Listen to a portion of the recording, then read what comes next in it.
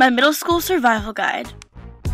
Hey guys, this is Lily. So today is going to kick off my back to school series. Woo! Today's going to be a middle school survival guide, and I already did one of these, so if you haven't seen it, check it out in the link below. I'm going to delete it after I post this one though. Well, I don't know, tell me if you want to delete. Me to delete the old one, because it's not really like good quality. It was on my webcam. So the first thing lots of people want to know is about like schedules, because as you know, in middle school, maybe you switch classes, maybe you switched classes in elementary school. I didn't switch classes in elementary school, but lots of people are stressed out about being able to get to class on time and stuff like that.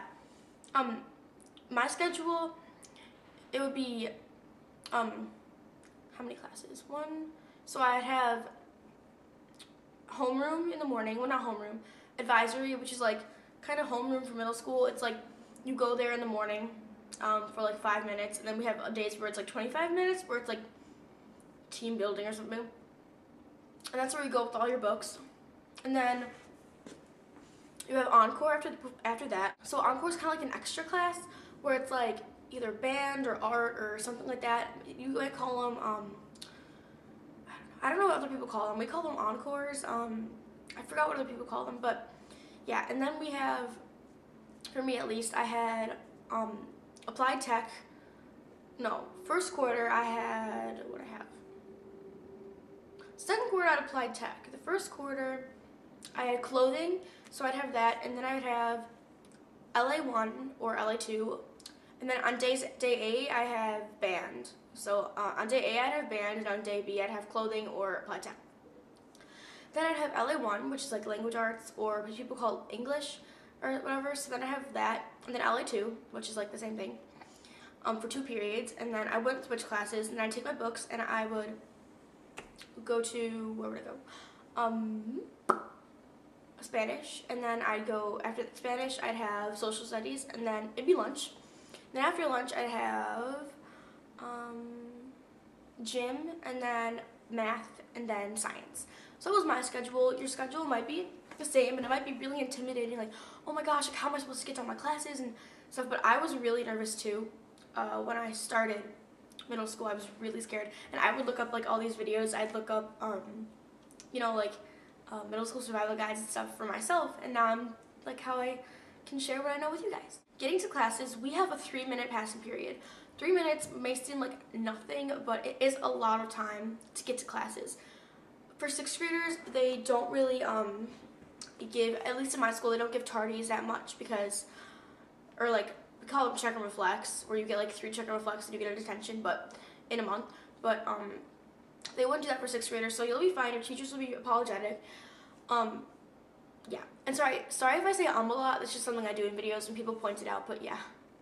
If you want to be more efficient to get to classes, I would suggest, I'll do a video on this, how to organize your locker, organizing your locker by class. But if you're one of those people like me, that likes to have a big binder with everything you need for your class, that's awesome. I'll link the video down below or somewhere here. You can click it. It's how to stay organized for school, and it's how I organize my big binder that I carry to every class with me. And the great thing about having all your stuff for each class, you can have a folder for each class, you can have a binder for each class, whatever you want, but it depends on each grade too, or each teacher, each school. I would suggest, if you're gonna go to your locker, make sure you have it ready to go, so you can open your locker, take your books, switch out your books, and go. That's what my friend does, and it works fine for her.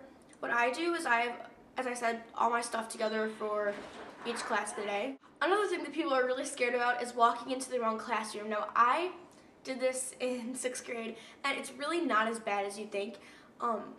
They usually give you a paper with your schedule, and I would suggest taping that to the inside of your planner or inside of a notebook, so you can look at it on the first day of school, which is what I did. And it worked pretty good for me, except for I walked into the wrong Spanish class, because we have 2 Spanish teachers.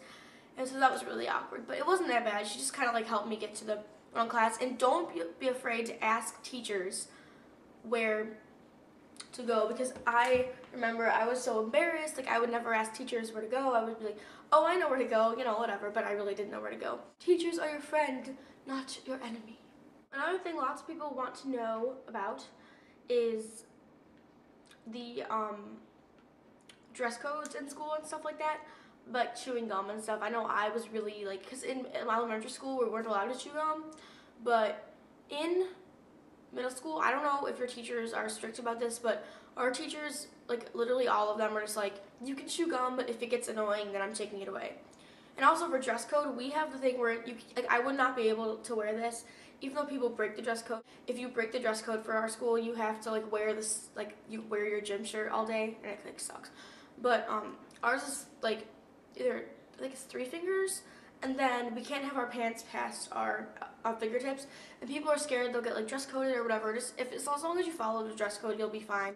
Another thing is the homework situation. Now, lots of people are really scared about the homework, like how much homework will you get? Will it be different than elementary school? And honestly, I think they do such a good job of preparing you in elementary school for middle school that you shouldn't be overwhelmed. They should give you the amount of homework you get in elementary school, or a little bit more maybe, but yeah, it's not that bad, honestly. As long as you prioritize correctly. You can look at my how to organize your planner video. I'll link that here or down below, and that should really help you if you're having trouble. People are really worried about is like friends and like where to sit at lunch and stuff. And honestly, you make so many friends in middle school. I've made like a lot of friends. Honestly, I don't even hang out with the people I hung out with in elementary school, so it's a really big change, but it's really nice.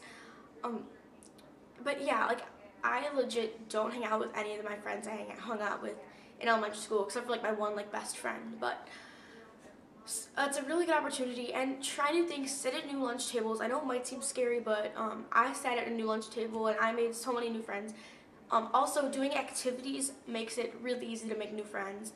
I did the school musical in my 6th grade year. It was really bad, but my 6th grade year, I made so many new friends from that. I also made friends from like band and like extracurricular activities. There's lots of clubs in middle school, I'm sure. I know it might be nerdy, like, oh, clubs, but lots of people do clubs. You could be surprised how many people do clubs. And just find a friend and go to a club. Like, I did yearbook club, and honestly, all I did was just take the camera and like take pictures of like all my friends and like take pictures like around the school. And I didn't even help make the yearbook. I just like took pictures, but that was pretty fun because I met my friend there. But it was really good. Like, the clubs are really nice. Don't be afraid to try new things. If you want to try cheerleading, go for cheerleading. If you want to try out for the basketball team, go out, try for the basketball team. Like, no one's gonna like judge you for trying something new. And if they do judge you, then they're idiots and you shouldn't be friends with them. Lots of people are really scared too about like bullying and stuff, and honestly there is bullying in middle school. There's always gonna be bullying. There's always that one person that tries to put you down, but you have to be better than them and not let it get to you. Be who you are. Don't let it change you. Don't let someone change you. Be yourself. Make sure you if you're fine with yourself, then that's all that matters. Don't take it to your head. Don't think you have to be popular and you have to be with like the popular crowd, you know, all the guys. So what? As long as you're happy and you have nice friends, that's all it really matters. Another thing is getting up on time for school. This was a big struggle for me because since my elementary school started at 8:30, and then my middle school started at 7, or it starts at 7. So that was a really big challenge, getting up early in 6th grade because, yeah, and also if you hear noise in the background, that's my grandma talking to my dad. I would suggest setting your alarm for the time you would get up at school. If you wanna, like, if it takes you an hour to get ready and your school starts at 7, get up at 5:55 so you can get there on time. If it takes you half an hour to get ready, etc., and do that for at least a week before school starts. This is what I did, and it really helps because you're used to getting up that time. Like, I naturally would get up at 6 o'clock for school. Like now I just naturally get up. But I used to not get up and it was hard. So that's something you can do if you want to help with that. Middle school is really fun. It's not challenging. It's just a party. Trust me, you'll have so much fun in middle school. Some years won't be your best. I didn't particularly like 7th grade, but I loved 6th grade. It's just like elementary school, but you have new teachers, and all your teachers, like, I love my teachers. Some aren't as nice as others, and don't listen to like what older kids say if they're like, oh, it's so hard, like getting to classes on time is so hard. No, it's really not that hard, trust me. Getting to classes on time seems hard. Like 3 minutes seems like nothing, and honestly, it's perfectly enough. You might have more, which is good. What else do I say? No recess anymore. For those of you who liked recess, I didn't really like recess ever. I was never that person that really liked recess. But we do get to go outside after lunch and just like walk and like talk and sit. We don't really have anything to do except for like maybe soccer or something. But yeah, gym uniforms. Yay! Now you get gym uniforms. I hate gym uniforms. Oh, and your gym locker too. You get a gym locker and your own locker, obviously, if you didn't get a locker. And then combination, and then I would suggest if you have your lock before school starts, practicing your lock combination, because it's way easier when you're like in class or when you're in gym to like do it faster if you know how to do it. And you can just like keep whatever you want in your gym locker, like perfume, deodorant. Obviously you need deodorant in your gym locker because that's just like gross if you don't have it. But I have an emergency makeup kit if you want to check that out. Link down below or here. I made lots of back to school videos last year. If you want to check that out, I have a back to school playlist on my channel, so you guys can go check that out. Another thing lots of people ask me is, will I have enough time after gym to get ready? Well, at my school, I always got to class on time because they could let you out a little bit earlier, so you have like 5 minutes to get ready, or maybe a little more than that, but on top of the 3-minute passing period. But I would suggest if you get undressed, obviously, I mean, it might seem awkward at first, but it's not awkward. I mean, like, we're all girls in the locker room, so it's not awkward, honestly. I thought it would be awkward, but it's not. If you don't feel comfortable, you can wear an undershirt and then change, or change in the bathroom, but it's really easy, trust me. Make sure you lay out your clothes, like have your shoes ready. If you double knot your shoelaces and you just slip your shoes off, untie your shoelaces so you won't be trying to untie the knot after gym. That's what I would do. I would untie my shoelaces, and sometimes I wouldn't, and it'd be so hard because I'd be like struggling, and then I had to because like especially with Converse, I wear those a lot at school. But if you have Uggs like or something, that's no problem. But yeah, if you take off your jeans and then like they're inside out, make them like, you know how you like pull them and like so they're like not inside out anymore. Yeah, but that's what I would do for gym. I would also reapply my makeup. If my eyeliner smudged or mascara smudged, as I said, you can check out my makeup kit thingy. It's in the description or somewhere here. I don't know what else to talk about. I think I've covered everything, hopefully. But yeah, middle school's fun. Don't stress about it. It's really easy. It's not hard. You find so many new friends, and you find it's better than elementary school. I liked it better than elementary school. But yeah, it's just really fun. Make sure you try new things. Don't be afraid to be yourself. You'll meet so many new people, and it's just really fun. Yeah. Just don't be intimidated by it all. It's not scary. It's not too much or anything. Just make sure you do what you want to do. Don't let other people bring you down. If someone's bringing you down, tell someone, tell a teacher, tell a parent. Don't be afraid to be yourself, stick up for yourself. Yeah, so I hope I helped you. I'm trying to think if I missed anything.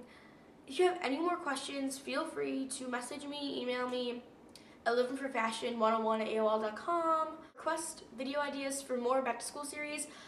As I said again, I have a whole playlist with all my back to school videos, fashion, all that stuff I'll link the can I link the playlist?